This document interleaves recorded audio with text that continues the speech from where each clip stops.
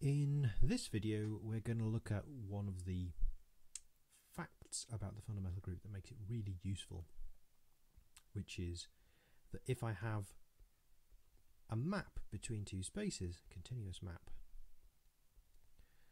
then that gives me a map on their fundamental groups from pi1 of x based at some point to pi1 of y based at the image of that point. So this is going to be called f subscript star, also known as the push forward map.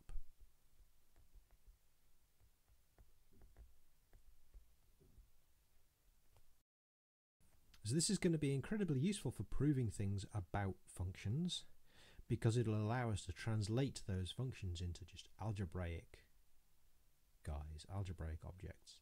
So this push forward map is a homomorphism. That's kind of why it's useful.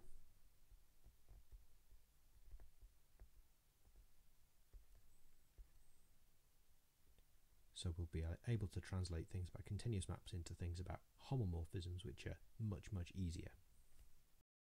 So how is this map defined? Well, given a continuous map f, we get a map from the space of loops. Remember, this was notation for loops based at x on x, to loops based at f of x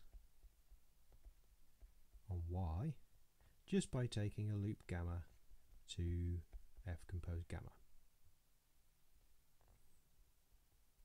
Some loop goes through this map and ends up at another loop.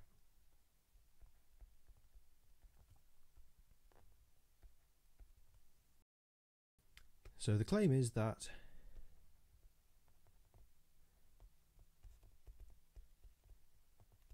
this map on loop spaces descends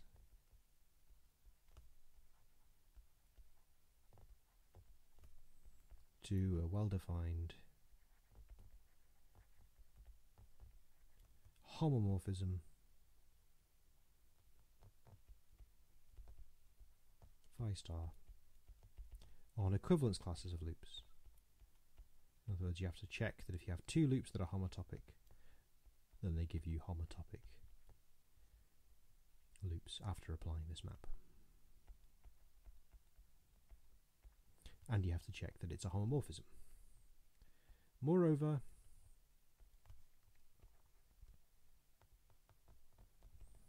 if G from Y to Z is another continuous map,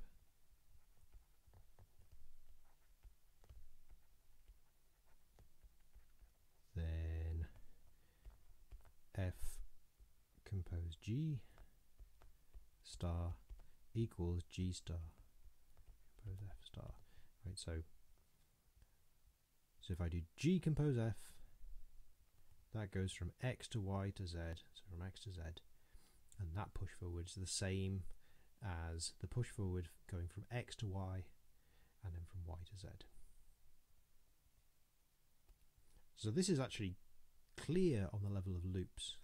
Right, so just on the level of loops, this is saying G composed F composed gamma equals G composed F composed gamma.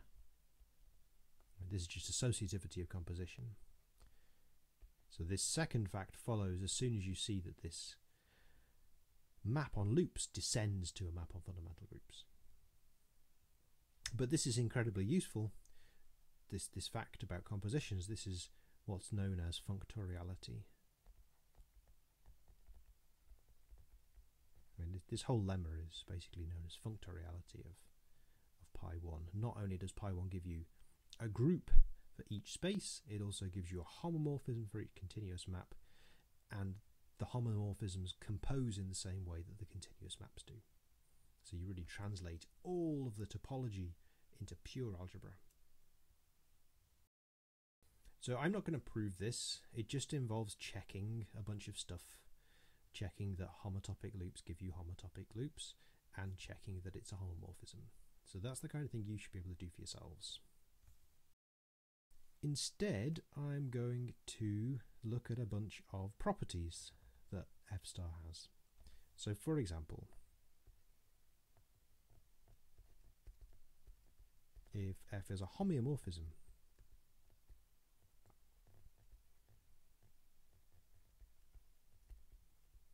from x to y, in other words, it has an inverse which is continuous, and it's continuous itself, then f star is an isomorphism.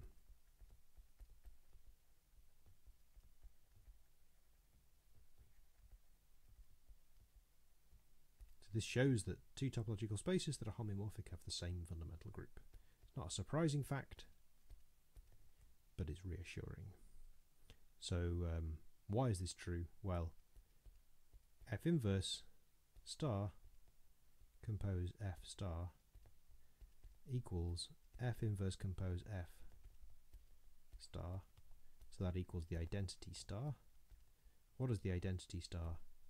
It's the identity on fundamental group. Alright, because the identity just takes a loop to itself. Okay, so this proves that f star is an isomorphism because it has an inverse. Now, in fact, a fundamental group is invariant under a much wider class of equivalences than homeomorphisms.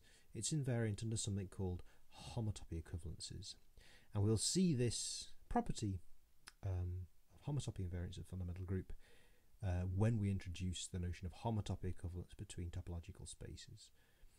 Roughly, it means if you can deform one space into another, like for example from this theta graph into this figure 8 graph, just by squishing down this vertical line here, it doesn't change the fundamental group. But we're not going to prove that immediately. We'll have to introduce the notion of homotopy equivalence first. But this is already enough. This functoriality is already enough to prove some non-trivial things about the fundamental group. So we'll see in the next video an application of these ideas, which is Brouwer's fixed point theorem.